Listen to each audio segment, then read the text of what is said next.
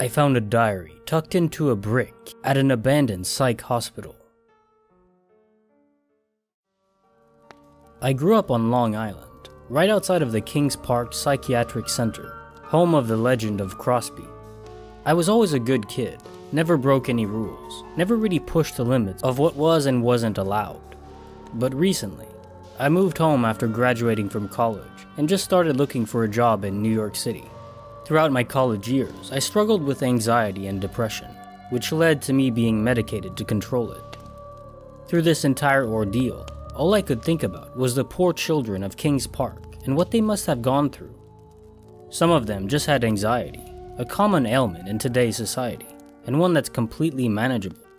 And yet, they were stuffed inside an insane asylum, which was over capacity by 1,000 people, and treated like animals. This revelation that I got extremely lucky has always been on my mind. If I had been born just a couple of decades earlier, and in the same area, who knows what may have happened to me. On the hinges of self-awareness, I decided to break the rules for once in my life. I had to visit Kings Park and see what it was like for myself.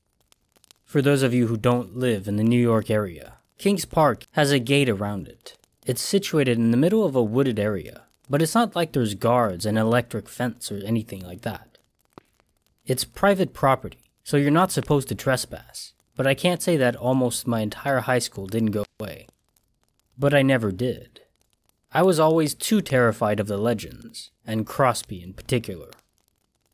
I'll tell the story of Crosby quickly because it's relevant to the history, but not really relevant to the story. Crosby was a legend that popped up in the Long Island area, saying that one of the patients from Kings Park had escaped and was killing people in the woods around the old hospital. Only part of this was true. There was someone killing young and mostly disabled children around the hospital, but it wasn't an escaped patient. It was an old ward of the hospital who was living in tunnels and bunkers underneath the hospital. There's a really great Netflix documentary on the whole story if you're interested. Since the legend of Crosby turned out to be based on truth, I decided this was something I just didn't want to mess with. Kings Park would just be another broken down building in a new area whose memory would pop into my head at weird times. This all changed after college and my diagnosis though. I know I wasn't diagnosed with anything heavy, but I still felt a sense of responsibility, or the camaraderie of sort, and had to see what they experienced. So one night around 7:30 p.m., I headed over towards King Park with a flashlight, a backpack, and a water bottle. I figured I wasn't going to need anything else, but I did have a small hunting knife with me, just in case. I got to the broken down foundations of the psychiatric hospital that tortured so many innocent children, and I couldn't find the strength to do anything more than just stare up at the walls. This thing is truly massive. If you haven't seen it, it's got about 15 floors, and it just goes straight up. I decided I had to push myself into the uncomfortable, and I found a window on the ground floor that was open, and climbed in. I will say in hindsight that it was stupid of me to go alone, but I had to do this for myself. It was something that I was conquering, or so I thought in my head. As I wandered aimlessly around the corridor, looking at all the graffiti on the walls, seeing the broken down bed frames with rusted metal and fingernail claw marks on what's left of the doors, I got real chills. For some reason, I felt particularly drawn to the third floor. I really can't explain what it was, but my feet just moved on their own towards this one spot on the third floor of the abandoned hospital. There really wasn't anything special about it. It was just a hallway outside of a couple rooms, near a communal bathroom. But since I was there, I looked around. I smelled the stale musk of an abandoned building and scanned the exposed brick with my eyes. As I was looking through the shattered drywall to the exposed brick beyond, I caught a glimpse of a spot that was just slightly darker than the rest of the brick and mortar. Intrigued, I moved closer and shined my flashlight right onto the dark spot. With a little poking, prodding, and removal of even more drywall, I was able to fish it free. A small, string-bound diary made entirely out of loose leaf paper. There wasn't a cover, so to speak, so it was able to be folded up nice and neatly and tucked away into an empty brick space behind the wall. My curiosity was thoroughly piqued, but I wasn't dumb enough to just start reading right there and then.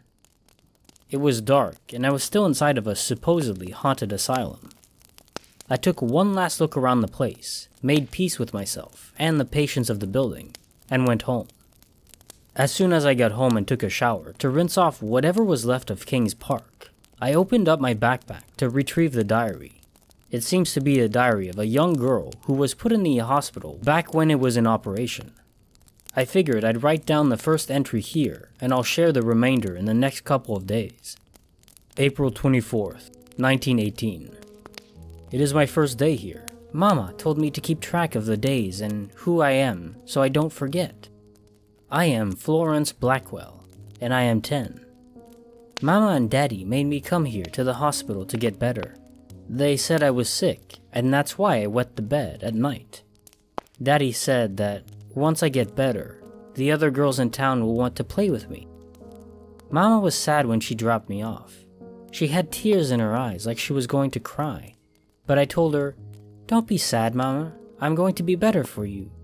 And the nice lady in the nurse hat took me inside of the hospital while Mama cried from the outside. I don't know why Mama was so upset. Daddy was happy to see me go to the hospital to get better. The lady who took me inside of the hospital said her name was Nurse Wilson, but that I can call her Mary. Mama and Daddy always told me to never call an adult by their real names, but I think I can call her Mary. She's nice to me, not like that doctor. I don't remember his name, but that doctor was not nice.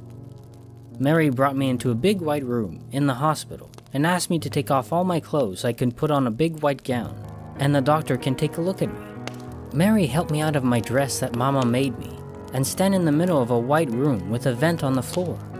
Then Mary left and the doctor man came in, or at least I think he was a doctor.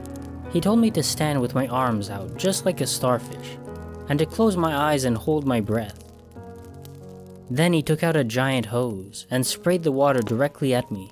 I fell backwards onto the floor from how heavy that water was. He didn't stop the hose though. He kept spraying me with the heavy water on the floor of the tiled room, and he didn't stop until I was crying and shivering from the cold water. The doctor man stopped the hose and told me to get up. He put a white gown on the floor of the puddles of water and told me to wear it. I put on the gown and Mary came in. I cried to her and she just pet my head and let me cry.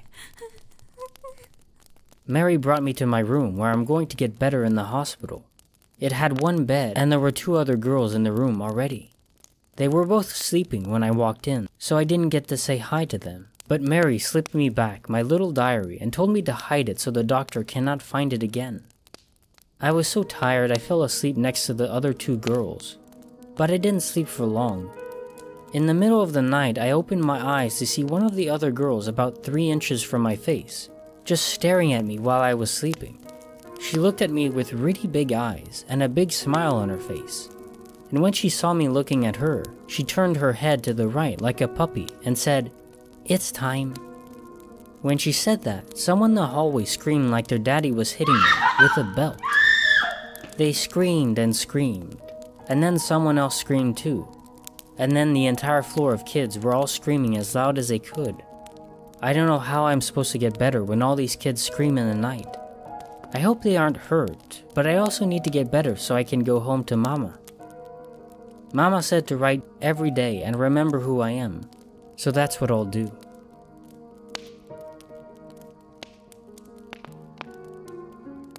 After I read that first diary entry, scribbled in a child's handwriting on a piece of loose leaf, I was spooked, to say the least. I was actually holding a relic from a condemned insane asylum dating back all the way to 1918. I immediately ran to my computer. Surely, there must be some kind of record of the patients put into care at King's Park. I know it was a hospital where patients were tortured and even killed, but there should be at least some semblance of record keeping. While I could find articles labeled King's Park Patient Records, I couldn't find an actual list of everyone who was under care there. Also, unfortunately, Florence Blackwell was a popular name, and Google searches of her name basically led nowhere. I figured since my modern day technology was striking out, the only way out was through. and I had to read more of the diary to get anywhere. I will admit that I was scared. I'm still scared to leaf through the whole thing, and I'm not reading farther than I really have to. I'm terrified for little Florence and what may have happened to her and the others in that ward. And the simultaneous screaming in the middle of the night? Something was up, and I wasn't sure I really wanted to know what it was. But going back to the sense of camaraderie and duty that I felt while exploring Kings Park in the first place, I felt that same sense of duty to Florence. Her story needs to be told, and her memory needs to be honored. So I kept reading. April 30, 1918. My name is Florence Blackwell, or patient 0724. I haven't written anything here in a while since I have just been so busy learning all the new things in this hospital. Mary comes to visit me every morning and gives me a little cup filled with 4 different pills. All these pills are pretty small and round and white, except for a really big one that she gives me. It's twice as big as the others, and sometimes I accidentally cough it up when I try to swallow it. But Mary always helps me. She pets my head, gives me some water, and tells me to tilt my head back and try again. These pills always make me feel funny. It feels like my head is static on the radio. Mama always used to listen to the radio to see about the war and when Daddy was going to come home. And sometimes the man on the radio would stop talking, and there would just be a loud static noise coming from the radio. It was so loud Mama would scream a little if it scared her, and run to the radio and turn it down so it didn't hurt my ears. I wish Mama could help me turn down the static in my head. After I get my pills in the morning, Mary brings me and my other roommate down to the main room for breakfast. This is always the scariest part of the day. There are people all over in wheelchairs, and some of them don't even know they're a person. At least that's what my roommate 0698 says. 0698 was the one who stared in my face that night. She's been here for 2 months now, and she's almost 13. She wants to get out by her 13th birthday so her daddy can take her out for a soda like a teenager. The people in wheelchairs have no hair, and they stare out into space.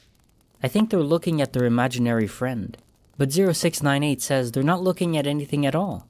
Sometimes a little drool falls out of their mouths, and they don't even notice when it drips onto their laps. I had 2 roommates the first night I got to the hospital, but the other girl besides 0698 was brought out of the room the next morning by 2 large men in white jackets. She looked really scared, but they grabbed both of her arms and dragged her away. I think she probably could have walked there, but they helped her anyway. The next morning at breakfast, my roommate was in a wheelchair, staring out at nothing at all. She had a big bruise by her eyeball, but 0698 said to look away and pretend we don't know her. The screaming keeps happening every night. I still don't know why everyone is screaming in the middle of the night. I am Florence Blackwell. I am 10 years old, and I miss my mama. I'm going to keep writing my name so I don't forget it, since no one calls me that anymore. May 3rd, 1918. I am patient 0724, or Florence Blackwell, and I will be 11 years old in exactly 1 month. I only know that because today is a special day. When Mary came to give me my pills this morning, she told me that today, May 3rd, we are going to have a special doctor come visit and help us. I hope that this doctor helps me most because I want to go home to Mama. I haven't gotten any letters from Mama or Daddy, but I hope Mama is alright. She had a couple of bruises on her face that she covered up with makeup before I left. She told me that she fell, but I hope she doesn't fall anymore when I'm not gone. I don't want her to get hurt. 0698 and I made our way down to the main hall where the new doctor was going to be. I was pretty tired since the screaming lasted an extra long time last night. And early in the morning, the 2 men in white jackets came to bring me back to that room where I got blasted with the water. This happens every couple of days, and I'm getting good at not falling anymore. I don't even cry when the water accidentally leaves a bruise on me. We got to the main hall, and 0698 and I sat down in the back while all the nurses and doctors were up front with the patients in the wheelchairs. There was a little stage set up, and a doctor had a patient in front of him. He said that his name was Dr. Freeman, and he came all the way from Pennsylvania to help us. Technically, he's still in doctor school, he said, but I think he can be called doctor anyway. Dr. Freeman said he was sad to see all the patients like us being so sad and sick, and he created a way to help us get better. He said that he was the only one who had done it so far, but it will be very popular once he graduates from doctor school. Dr. Freeman used a bunch of big words that I don't know, but I did hear one that I recognized: brain. After a big show of Dr. Freeman talking with big words, he took an ice pick and moved to the head of the patient strapped down on the stage. In one motion, he shoved the ice pick into her eye and wiggled it around. I lost my breakfast right there, and Mary had to bring me back to my room. But on the way back, all I could hear were screams and clapping. Dr. Freeman had made the patient better by hurting her. That doesn't make sense to me, but hopefully I will find out what happened when I meet Dr. Freeman tomorrow. I will be 11 in 1 month exactly, and I hope Dr. Freeman can make me better soon, so I can go home to my mama. After reading about Florence's latest entries, I was chilled to my core. I knew that lobotomies were a part of life at that time, and especially part of life within the mental health community. But that didn't make it less jarring to read, especially from the view of a 10-year-old girl. What kind of a mental health facility forces its patients to sit and watch a lobotomy being performed by a man with an ice pick? This man was literally injuring people permanently for the rest of their lives, and everyone thought it was great because it turns patients into a less violent type of patient. I decided to do a little bit of research on the history of lobotomies, and it looks like the procedure wasn't even normalized until a couple of years later, which means this entire situation was completely experimental. This man didn't have a medical license, and didn't have a clue what he was doing. He was essentially just sticking a sharp object into someone's eye socket and wiggling it around until the connections between the prefrontal lobe were severed. The more that I thought about the procedure being done in front of an audience, the more I wanted to lose my lunch. Before reading any further though, I wanted to do a little more research into who Florence was, and if we know who she was at all. If I couldn't find anything online, I figured there must be some kind of written record that just hadn't made its way to the internet yet. So I went to my local library. We have a historian that works here, and I made an appointment, and brought Florence's diary with me for her to evaluate. I didn't want to exactly say that I found the journal while trespassing on Kings Park grounds, so I said it was a family heirloom of sorts, and I wanted to know more about who wrote it. Immediately, she was intrigued, and after a little bit of ruffling through a big bookcase behind her desk, brought out a registry of people and families that live in the area at the same time that Florence would have. Because for as far as we know, Florence wasn't local. She could have been brought here from almost anywhere. We searched and searched the book for a birth record or something to prove that Florence existed, and we actually almost missed it. There was a small entry from 1908. All it said was that William and Margaret Blackwell had given birth to a baby girl, name unknown. That must have been them. It had to be them. Sure enough, there was a World War I draft registration card for William, and they were a couple towns over. These were too many similarities to be a coincidence. I was convinced this had to be Florence. I'm not exactly proud of what I did next, but I stalked the Blackwell family on Ancestry.com, and let me tell you, there are hundreds of people in the Long Island area with the last name Blackwell. But after a couple of sleepless nights and my college-educated research skills, I found them. With butterflies in my stomach, I sent a Facebook message to what seemed to be a family member. I'm withholding names for a reason, because I don't want anyone to bother him. He was a typical old guy on Facebook, sharing memes about President Trump and clickbait ads asking for thoughts and prayers. And I really didn't think he was going to answer me. But he did. William and Margaret were his great-grandparents, and their daughter, Eleanor, was his grandmother. She was born in 1919, and apparently had a hard life. Her father was an abusive drunk who came home with shell shock after the Great War. Her mother was too submissive to say anything, and took the brunt of his anger to protect her daughter. Eleanor grew up thinking she was the oldest and only in her family. But on her mother's deathbed in 1929, when Eleanor was only 10, she confessed that Eleanor wasn't the oldest. There was a daughter before her, one with a physical deformity that William had taken most of his anger out on. This physical deformity actually makes a lot of sense in the context of the next entry she had written. She used to wet the bed, and William couldn't stand to look her in the face. Eventually, he tucked her away at a mental hospital, and that's all she knew. Margaret had never seen her daughter again. Well, that was a lot of information to share with a stranger through Facebook. I think it was probably information that this man wanted to get off his chest. Imagine a family secret like that just burning a hole inside your memory.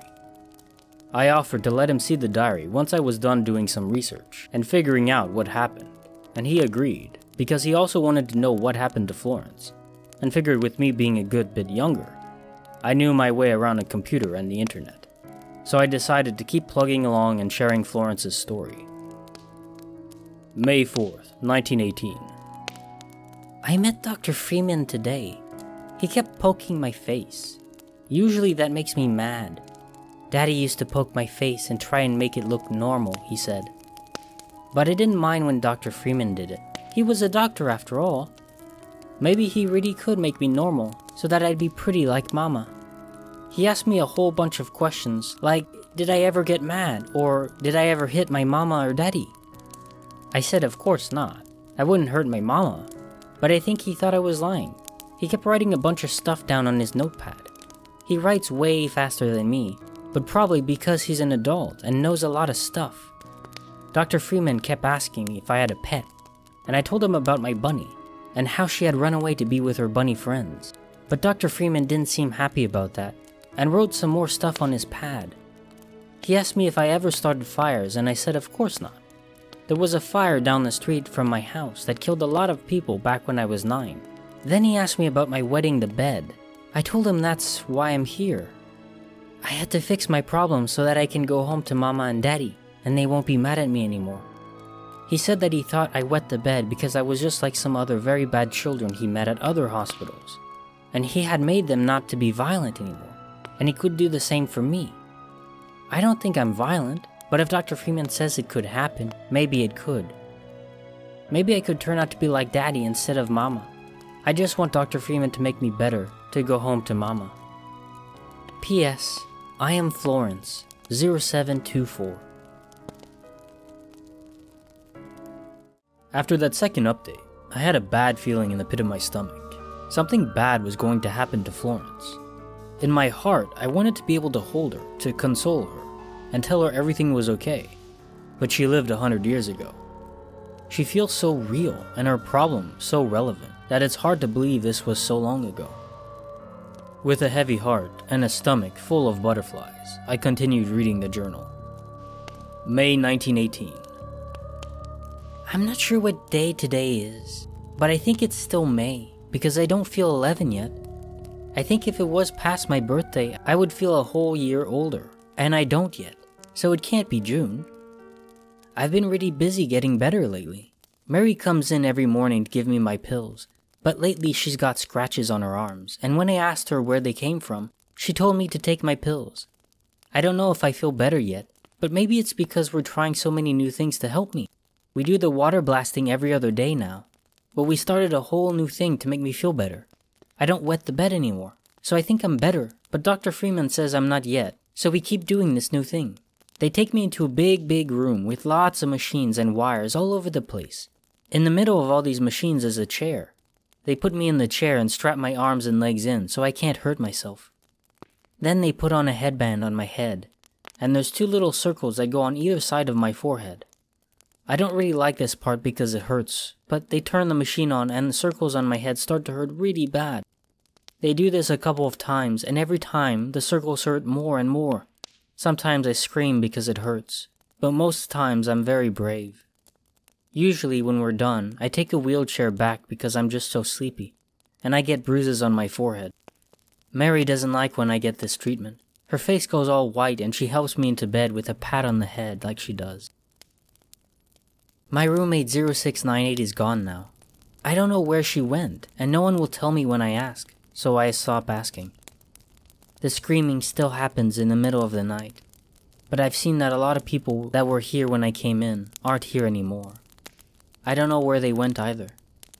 For now, I'll just keep doing my treatments, and hopefully Mama will come get me soon. I'm 0724. June 1918. Mary told me I'm 11 now. I don't know what day it is, but Mary said it's past my birthday, but I don't feel 11. I still feel 10, but I don't feel very much anymore.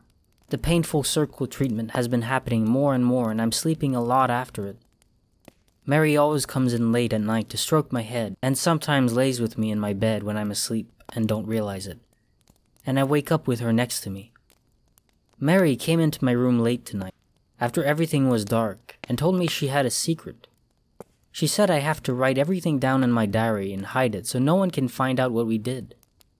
She said that we have to go and leave really soon.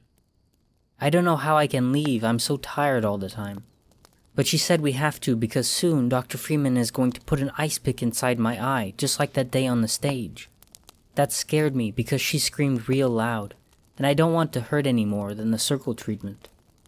She said she doesn't want me to get the ice pick, so we have to leave. That she's going to take me far, far away, but I have to pick a new name so that no one knows who I was here at the hospital. I can't remember my full name, but I think I'm going to pick Margaret. I don't know why, but that's a pretty name. Mary said we're going to go real soon, so I have to go sleep to get enough rest to go far away. P.S. I'm sorry I forgot my name, Mama. June 12, 1918. My name is Mary Baker, and I am the nurse at Kings Park Psychiatric Hospital. I felt the need to complete 0724's diary, so that whoever finds this can get a complete picture of the horrors that were done here. There was nothing mentally wrong with 0724. I knew it, and the doctors knew it, but her parents dropped her off here, and we had to treat her like any other patient. That is, until Freeman came along. He said that 0724 was some sort of psychopath, and needed to be dealt with. That's when he started to increase the frequency of the hydrotherapy, and even through an electroshock therapy. That poor little girl doesn't even know what's happening to her. But she is the most brave girl I have ever met in my 4 years working at this dreadful place.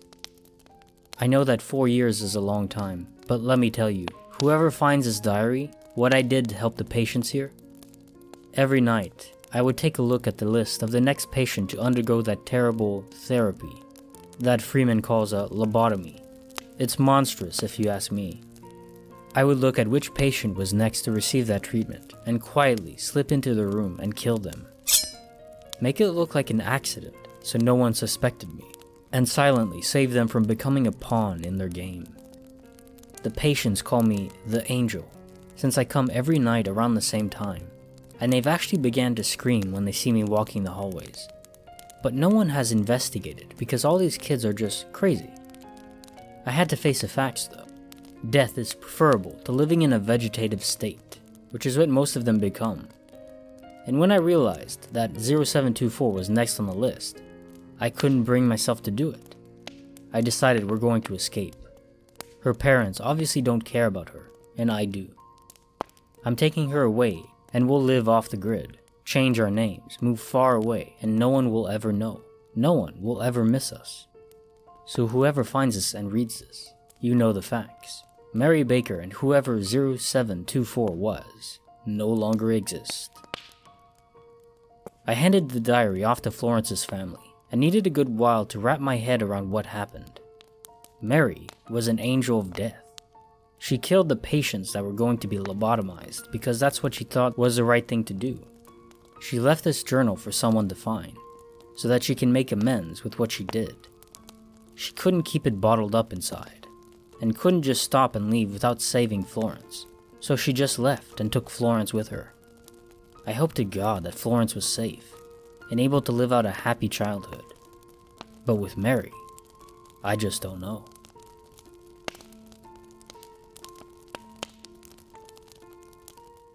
This is Kinetic Symphony.